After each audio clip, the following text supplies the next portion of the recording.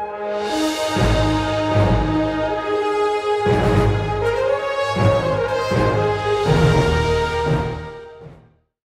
right, welcome back. This is Expedition STEM. We're here at ISEF. Everyone's just kind of wrapping up right now, and the Grand Awards are just finished. And I'm here with, your name please? Nicky. Nicky, and where are you from? I'm from Plano, Texas. Plano, Texas, awesome. And what project did you work on to get to ISEF?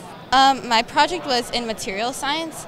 So what I was doing was I was using cellulose nanocrystals, and I was adding different materials like polymers, resins, and nanoparticles to create this composite film that could be used in security applications like in medications, passports, IDs, money, and basically it's a new material that would basically decrease counterfeiting due to its multiple levels of security and encryption in the film.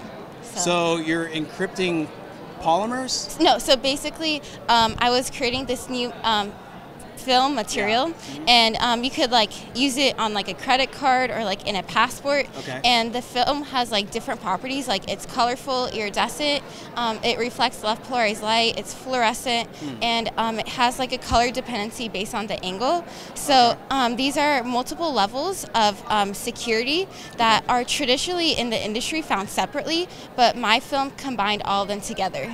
Awesome. And so you won, we saw you on stage a lot today. Yeah. Tell us about all the different prizes you won.